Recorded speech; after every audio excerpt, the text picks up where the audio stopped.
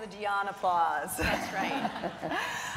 You two might not superficially appear to have that much in common. Whitney, you're 29, you're the creator of the social app Bumble, which started in dating, but now obviously extends to social and professional networking. It's got, by the way, 42 million users. Who here uses Bumble? Who here's on Bumble? Okay. It's hard to see out there. Okay. I see some All right, hands. there's a couple hands out there. Everybody else needs to download it. Diane, you're the iconic designer and philanthropist and a woman who is in now the self-described third act of her professional career, which we're going to hear about. But you guys actually have a lot in common, and you both described each other when we were backstage as your spirit animals. You two are spirit animals. That is right. So we had a nice lunch. We had lunch, and we did relate to each other. Very much so. Well, you're everybody's hero. You're mine. Well, I don't know. That's true. But that is actually something that you both have in common, because Whitney, you've also become a hero to a whole generation of young, not just female, but many of them female entrepreneurs or would-be entrepreneurs. And I want to talk to you, first of all, about something that I think is in fact the title of this session, if I'm not mistaken, Pioneers with Purpose. You're both women who say that you very intentionally run your companies in a purpose-driven way. So, Diane, starting with you, when did you start to think about your work and your company that way? Was it from the beginning, or first of not all, when you start because you need to find your identity. For me, it was my seek for independence. I wanted to be independent. I wanted to be able to have a man's life in a woman's body, and so therefore for me to be independent was my goal. And I was very lucky. I became independent very quickly. I was very successful. And very quickly I became, I was in the light, I had a voice. And it was also a very interesting time. It was the early 70s. It was Gloria Steinem, liberation of women, women liberation. We were very free.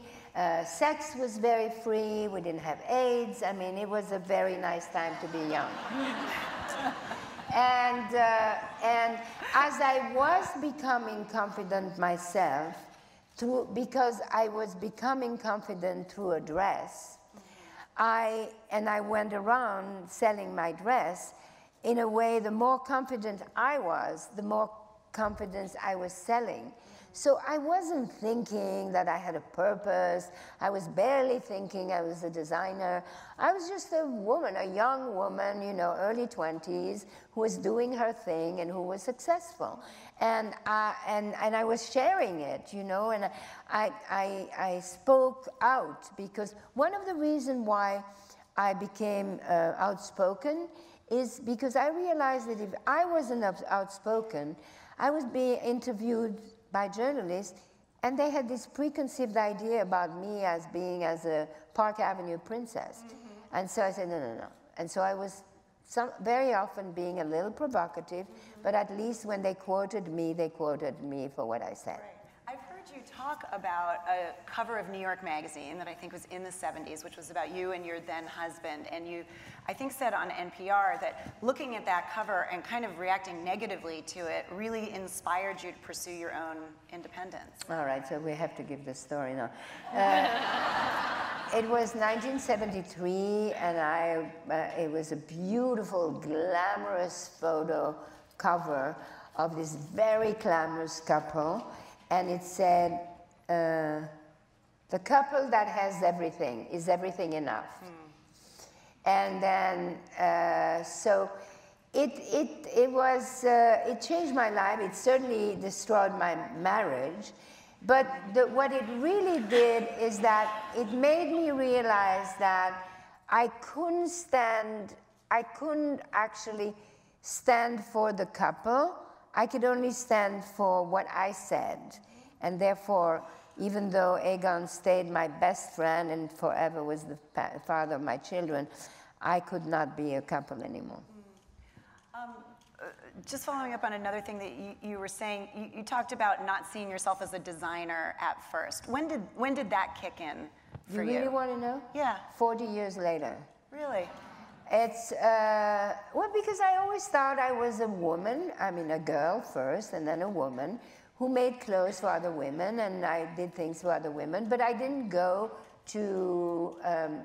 I didn't study design, so I was always a little bit shy in a sense of calling myself, even though I had awards and things like that. It's only, and also the one thing is that, whenever you see my name, Diane von Furstenberg, wrap dress. Yeah, and for years and years I say, why? I've done so many other things. Why only the wrap dress? And in 2004, wrap jumpsuit. And wrap jumpsuit. So in 2014, when I celebrated the 40th anniversary of the wrap dress, and I had this big exhibition at LACMA, and I arrived that morning, went driving my car, and I saw the big building, and I saw the big thing, and I thought, you know what? I accepted. I accepted. And that's the day that, and that's actually the last page of my book. Yeah, that's beautiful. Whitney, let's talk about the purpose of your company when you started it. You talk a lot about being purpose-driven. What do you feel is the North Star of Bumble? So when I started Bumble, I didn't wake up and say, oh, let's go start another dating app, because we need more of those. Just rewinding for those who might not know you had been at Tinder. Right, so I had been a co-founder of Tinder.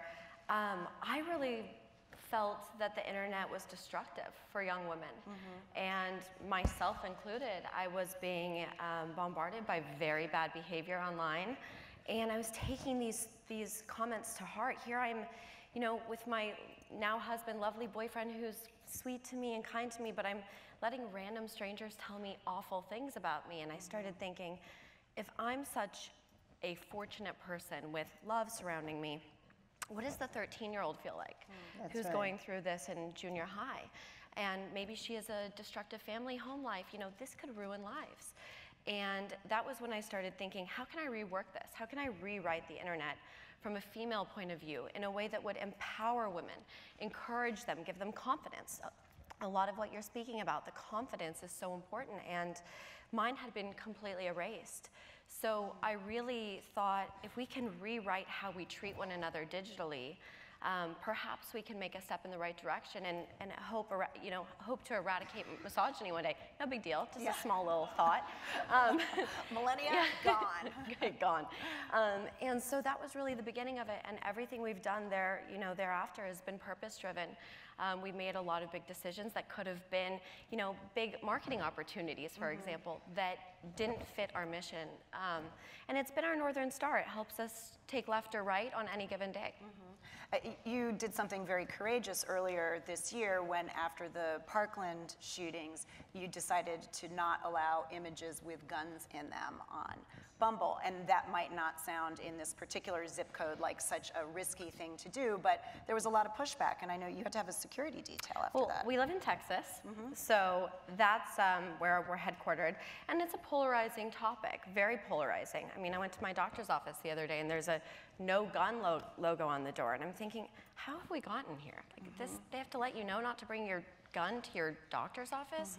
And so, beyond all of that, if you think about what we're trying to do at Bumble, we want to empower connections. We want to make them kinder. No more abusive relationships. Probably every person in this audience has had an emotionally abusive relationship with a friend, with a lover, with a boss, with somebody. And we have to reverse engineer that. And if you look at domestic abuse primarily and violence, in a lot of these unhealthy relationships, if there is violence involved, guns are part of that equation. Guns don't fit our mission, and I've said this before, but if you line up our values, empowerment, kindness, accountability, guns, that doesn't fit. And so we banned them from the platform, and that's the decision we made, and we'll always do the right thing for what we believe is in line with our values. How did you deal with how personally scary some of that must have been for you? I mean, you'd obviously been trolled a lot online before, but this was different. People sending you actual pictures of their guns with threats. Yeah, no, the most interesting ones were some emails I got from men with a photo of their you-know-what, and then their Glock, and they said, I'm gonna give you my this and my Glock. And I was like, oh my God, this is insane. But, you know, it's poetry. Very poetic.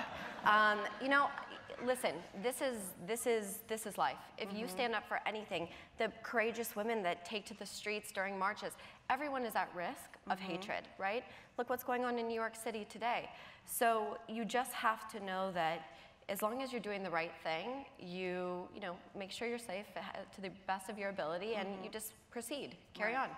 I want to ask both of you how you translate the mission of your company into the actual daily life of the company and your employees. There's that famous business saying, culture eats strategy for breakfast, meaning you can have the best possible strategy in the world, but if you can't figure out how to actually get your company culture to reflect that and get everybody to be as in love with that shared mission as you are, then it's all for naught.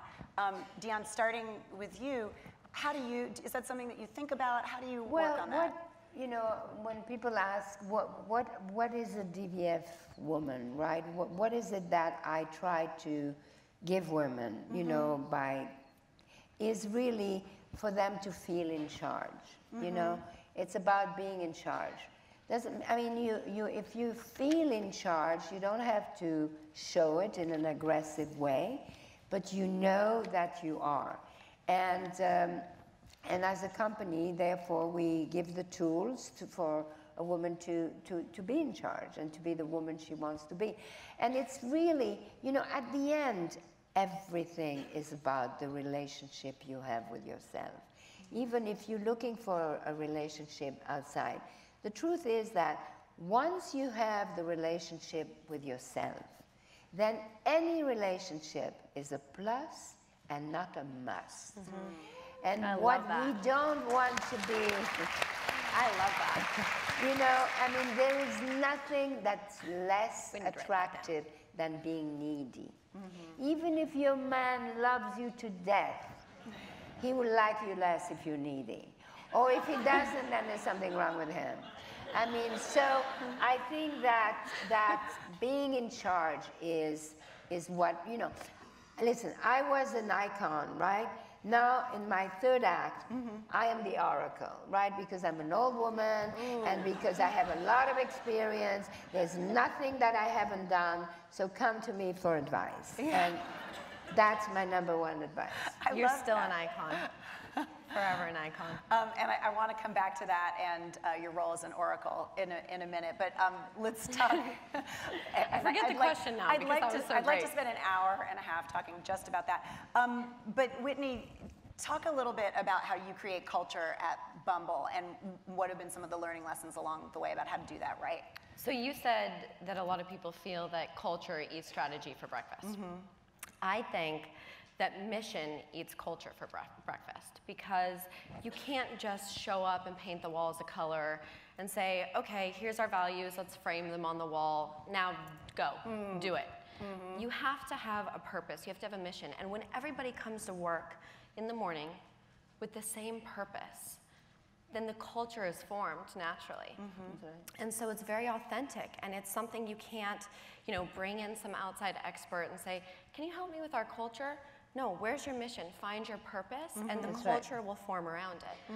And so I think that that's what sets, you know, good companies apart from great companies, because great companies don't just operate; they create change, and they embark on some crazy journey to really make the world a better place. Yeah, mission eats culture for breakfast. That's good. Fast companies should print that. Not as good as the Oracle comment. That was good. That has to be on a DVF I've had T-shirt. a few years ahead. We're all going to strive to catch up. You know, Diane, building on what you were saying before about being in charge, you know, we hear and talk a lot about the challenges of being a woman in a position of power, but I want to talk a little bit about the opportunities, because I think if you look at this current generation of men who are being accused of bad behavior, whether in the workplace or not, from a, you know, Brett Kavanaugh to Harvey Weinstein to Les Moonves, very few of them grew up having female bosses. And I'm curious about the impact that it will have on a younger generation of men who grow up working for women like you and the women who emulate you and who can learn what female leadership looks like. You know, Whitney, you have a lot of men in your company. You know, Diane, I know there are a lot of women on your team, but you have men as well. What do you think they learn, and what will this next generation learn? Oh my God, you know, I don't know. I'm very fluid. You know, I mean, and one of the things that you have to, I mean, I have spent my life to empower women, right? My life. I'm involved and I speak. But now I'm beginning to say, you know what? We should also have to worry about the little boys. Because we have to prepare the little boys in a way, because otherwise, I mean, excuse my word, but no man is going to have a hard-on again, you know?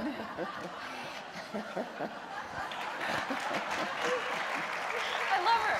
Is that really a risk? I love her. I know that's going to be quoted. I'm going to be there. This is the next magazine cover. This is the next title. But the point is that, but if a woman says it, maybe it's easier. You know what I mean? It's just like it's abuse of power that is not good, whether it comes from a man or a woman. You know, it's about the power. It's about, you know, you shouldn't abuse your power. We have to be human beings. We have to respect the others, pay attention to the others, give time to their vulnerability, and then you do your job. If you are a leader, you lead. If you know, it's just like, it's got to be a little bit smooth. But what I do know is that women should should be treated as meat. That is for sure. Okay. And you know, and when you have a boss that feels that every time he goes by, he thinks that if he touches you, you should take it as a compliment.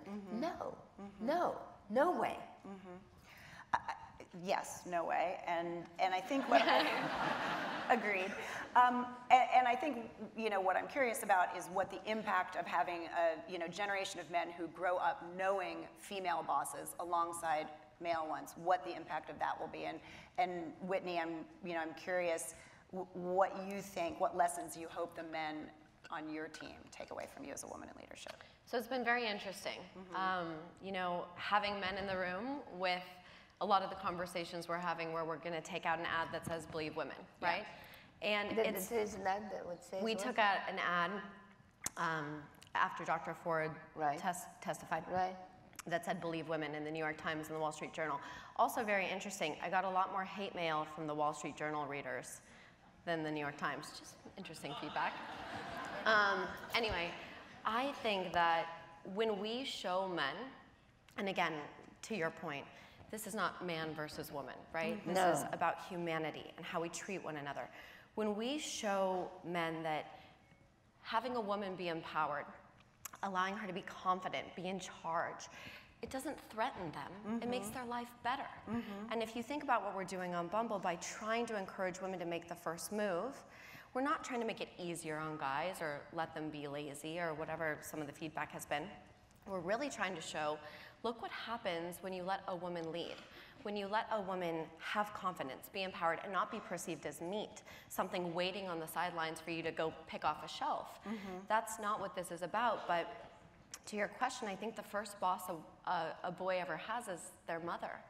And if their mother is disempowered, if their mother has no confidence, if their mother is feeling that she's meat in her life, wherever that might be, this is going to have a negative impact on that little boy. And he'll grow into a man that thinks like that. So I think what we need to do is empower women starting early to be confident, to be secure, to know their worth, and let everybody learn how to respect one another. This is about human kindness and human respect. It's not really the battle of the genders. It's about reverse engineering these archaic norms. How much do you see that changing right now? I mean, you know, obviously there's been a lot of talk over the last, not just since Me Too, but prior to that, particularly in Silicon Valley, about how to improve the position for women. One of my favorite Silicon Valley, was not quite a study, but examples was the two women who were starting an art and technology company and couldn't get people to return their emails, so they invented a fake male co-founder whose name I believe was Kevin, and people loved to return Kevin's emails and were always asking how they could better help Kevin. And are we past that? No, No. we're not. We're not past that. And even with women, by the way. Sometimes it's women also. Absolutely. You know, and it's that not is just, true. and this is ridiculous. I mean, this is absolutely ridiculous. But women have to, you know, we still have a lot of, we don't have enough women in these big jobs. We don't have enough women in the boards. We don't have enough women. I mean, it's crazy. I thought when I was young, I was a feminist, and then my daughter's generation, they just took it for granted, and then they went back a little bit. Now this generation, my granddaughters, they're very much feminist. I mean, there is no Gen Z. no. They are. I mean, they know that they are equal, and they, yeah. And you also feel we're not past that. No, and what terrifies me is I've heard a lot of men say, oh, you know, I won't be in a room alone with a woman Yes. anymore. I'm going to be accused. And I said, Yes. if you're a predator, you should be mean, worried. I know. I mean, Is your fly zipped? like, come on. I said that a friend of mine who is an executive told me, you know, I won't take a meeting alone with a woman. And I said, you cannot say that, because if you say that, then you should not have a meeting With alone anybody. with a man either. And he thought about it. He said, you're right, I shouldn't say that. But we're so used to, I mean, you know, it's so ingrained how people think, but we can't. We can't think that way. I wanted to stay on the subject of women in power for a second. In New York Magazine's issue this week about women in power, there's a great interview with the veteran journalist Andrea Mitchell. And she talks about how even today, and she's, I believe, in her 70s, she will still come out of a news conference and ask herself, was I too pushy in there? That there is still that desire to be liked, which certainly as a journalist you have to overcome frequently in order to be able to do your job. Do you guys experience that, and what do you do when you do? Like 4 seconds ago. Like, I do that all the time, and that's a problem. It's No, you are not like that. a little bit. I really am, I promise. I asked 300 times this morning those questions. It's crazy. Which question? But not when I'm wearing the jumpsuit. I feel very empowered in the jumpsuit. No, I'm very confident in the you are jumpsuit. very, you know. But listen, you know, but people are insecure. I mean, whether they're men or women. Yeah, no, you know. insecurity is a human thing. Yeah. Well, here's a nice little thing to remember. When you doubt your power, you give power to your doubt. I love that. Make that t-shirt too. Yeah, can we get that in a shirt? I love that. No, that's very true. No, but to that point, you know, and I actually was part of that series that they just did, and I said to them, I said, you know, I finally now let go of this trying to be nice to everybody, please everybody. And I think there's been this insecurity that I've had the last few years is like, I have to overcompensate, be overly nice to get the respect or to get, you know, get my point across. And that's not being kind, that's being phony. And so I think there's this huge difference between being nice and being kind. That's right. And being kind is Is actually sometimes not so nice, right? And so there's a very fine line, but it's a very important line. And I'm being mindful about trying to be kinder and less nice. That's interesting. So being kind is doing the right thing. Correct. Being nice is adhering to what society Anybody might Well, expect a woman nice to act is like. more passive. Very passive. Kind is more active. In charge, more in charge. You know, I mean, you're Yes, kind. it's you, more in charge. You make an effort. You know, you pay attention. Yeah. Diane, you were talking about your new life as an oracle. There'll be a long line of people waiting to ask you questions as you leave the theater. I want to ask about the importance, as we talk about women getting into equal footing with men in the business world, how we have to assess our ideas and ridiculous stereotypes about women and aging. You know, there are, at last count... That's a big, big subject. Yeah. I love that subject. All right, aging. I don't understand why people are embarrassed about saying their age. To this day, I cannot understand that. If you are 71, which is what I am, that means that I've made it to 71. I mean, you should congratulate me. Yeah, I congratulate myself that I made it. I mean, the fact that aging means you have lived. And I've lived really fully. I should be 140, you know? I mean, so aging is, and I know people look at me and she say, why doesn't she do it? Why hasn't she done anything to her face? And maybe because I don't see myself, I don't know. But, and I have lots of beautiful pictures when I was young, and I post those. And, so take a lot of pictures now, because I promise you, if you don't like them now, you will love them in 10 years. That's like that great Nora Ephron line. If anybody out there listening who is under the age of 35, please go put on a bikini now and don't take it off for 15 years. So aging is, I don't know why, but people are afraid to say their age when they're in their 30s. Embrace it, embrace it. Own it. Own it is one of the big lessons. Own it. Own your imperfections, they become beautiful. Yeah. Own your insecurities, they become your strength. Own your fear, it becomes your courage. Own it. You're amazing. And own it also in the way that a man would. I mean, at last count, there were at least 3 men over the age of 72 seriously considering getting into the presidential I know, it's race. ridiculous. You know, whereas... Can you run? Can you run for president, please? Oh, no. No, I'm too old. I mean, there is... Then they are too. I think what is very important is certain things for every age, you know? And when you get to be older, when you get to be at the autumn of your life, then you share your experience. Then you could be more compassionate and share your experience. That's valuable. That you can't, a young person can't compete with you doing that because they haven't got the experience. Right. Well, I want to salute you also for always in interviews sharing your age, which I know as a former magazine editor, many women, even those in incredible positions of power, do not. And But I think anyway, it's very otherwise, powerful you know what? They go on their phone and they Google it. So Exactly. Diane, just staying with you for 1 second. You said recently that you didn't think you were a good manager. I think you're probably underestimating your own management techniques. I'm not a good manager. I'm a terrible enabler. I am too. Oh, it's the worst. What does that mean? I think women have a tendency to do that. What is that exactly? Well, especially women founders who invented themselves and made their dream come true, they think that everybody can do that. And not everybody can do that. Meaning that you enable... Well, so I think that I can turn any Volkswagen into a Rolls Royce, and it doesn't happen.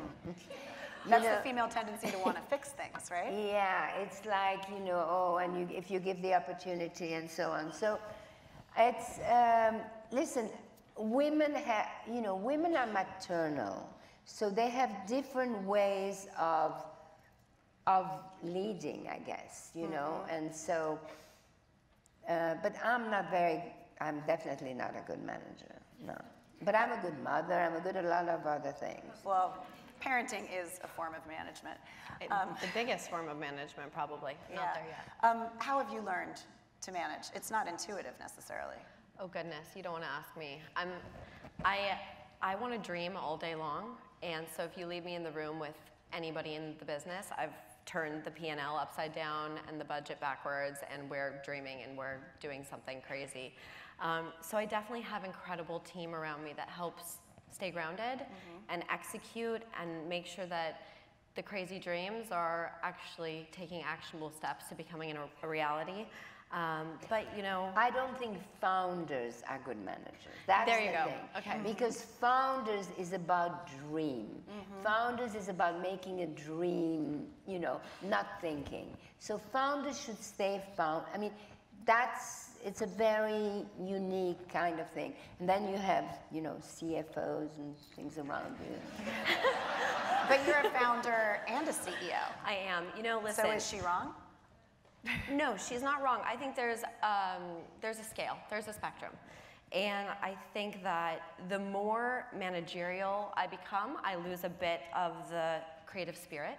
And so it's in the company's best interest for me to stay more inspired and excited and focused on the vision, where we're going next, what's the next big move. And then I have such amazing people on the team, and I think my form of leadership is very intuitive. I, you know, definitely did not go to business school and learn how to do any of this. Because she's a founder. So, you know, there you go. And that special thing is very unique. Yeah. And also, by the way, nothing is still, right? So if nature is not still, why should a company be still? You know, it goes, it moves, it goes up, it goes down. You know, Absolutely. it's like, it's not like, oh, okay, I found the recipe and it's not going to change. Right. Yeah, no, that's very true. Right. You know, we were talking earlier about confidence, but that can be challenging for founders because your personal, who you are as a person is so bound up with the company. How do you compartmentalize? Like, how do you keep from feeling like, you know, whether the company had a good day or a bad day is a referendum on you personally? Ask my husband. It's crazy. It never turns off. You're very invested in this. It's part of your DNA at a certain point, right? And you know this more than me, but you live it and you breathe it. You don't go to work and then you go home and it's over. I mean, it becomes a part of your aura. It becomes a part of who you are. And so for me, I've struggled a bit over the years letting go of things. I want to know why the font was a certain size on some random billboard in Germany. And they're like, well, what do you mean? So That's good. Yeah. That's good. That's because she's a founder. I love this. Can we do this all day? You need a founder support group, clearly. Yes. It would be very interesting. Yeah, that's a good reality show. Yeah. If only we knew anyone in television. Whitney, I want to ask you about Bumble expanding in India. First of all, is it accurate that that was partly Priyanka Chopra's idea, or is that an urban myth? No, it's not an urban myth. I would say that India has definitely always been on the radar, but Priyanka definitely is why we are here right now. I probably would have waited a little bit longer, but she's very persuasive. Has anyone ever seen her in real life? I know. She'll tell you to do anything, and you're like, She's absolutely, a founder. Priyanka. Did you just say founder? She's a big founder. Yeah. There you go. Yes. Very persuasive one. Yes. No, And believe me, in India, they need them. Oh, Yeah. yes. They need women founders. Well, Yes, yes. That's actually part of what I'd love to hear you talk a little bit about, because you know, India could be a very dangerous country for women. Rates of violence are very high. It's Human different trafficking. going into that market. And how do you make sure you're going to be able to protect your users? It certainly is, and it's a big feat. And actually, most companies in our space have not been able to survive in India. And because of this, you know, the trust and the security of women is paramount for this working. And Priyanka and her team have been incredible. We're partners in this, so you know, she has invested a lot of her personal time and team into making sure we do this right. We have over 5,000 moderators. We're taking security and safety to a whole new level. You have to be a verified user. You have to show that it's really you. Credit card companies take the same measures. So it's serious. You know, we're really trying to prevent, you know, human fraud. We don't want people to hurt one another. And you know, it's going to be trial and error. We're going to just do our best to get in there and figure out what more is needed, but we have a full team and staff ready to go. And what else is on the horizon?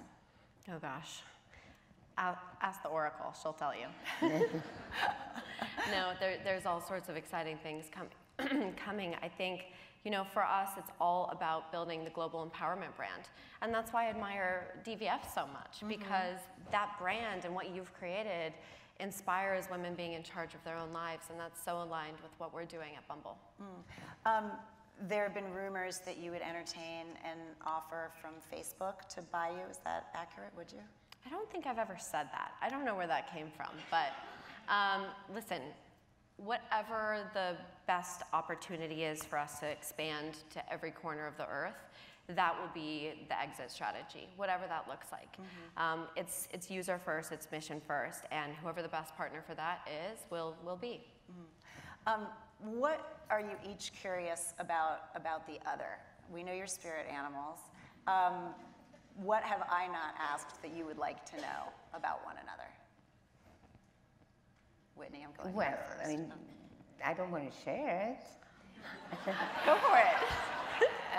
Should be interesting. I said we had lunch and we discovered she's a wonderful person, and what I like so much about Whitney is that she is a young, very successful businesswoman, but she has a private life, and she has a beautiful life, and she's a happy person, and so one does not, you can have both, and I love when I found that out about you.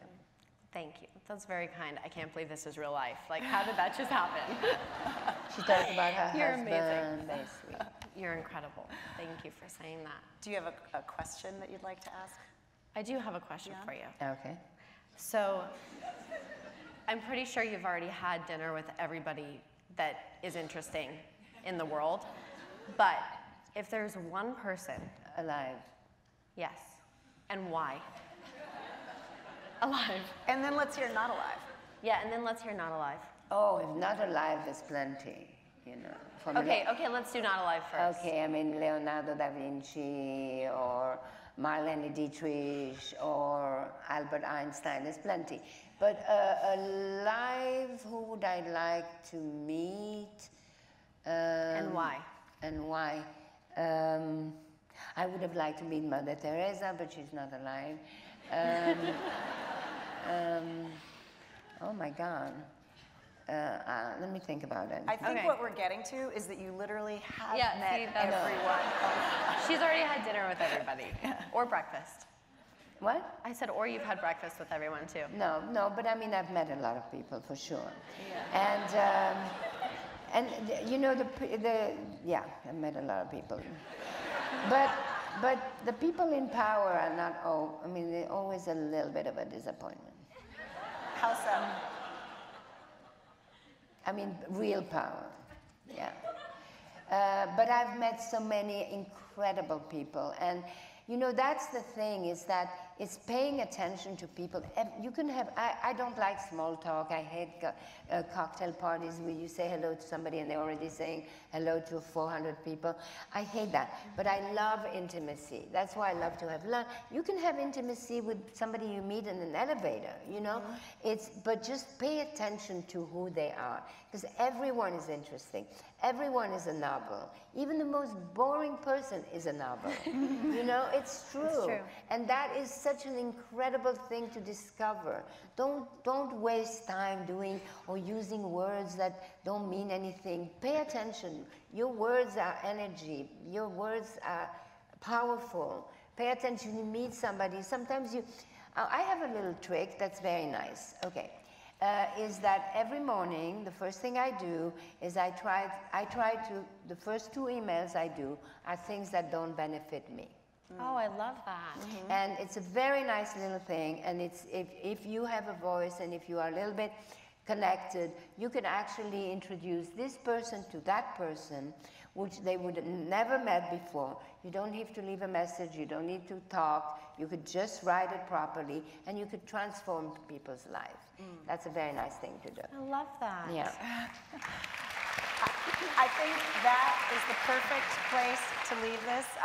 Diane, Whitney, thank you guys so much. I will see you at the Founders Support Group. Thank you so much. Yes, yes.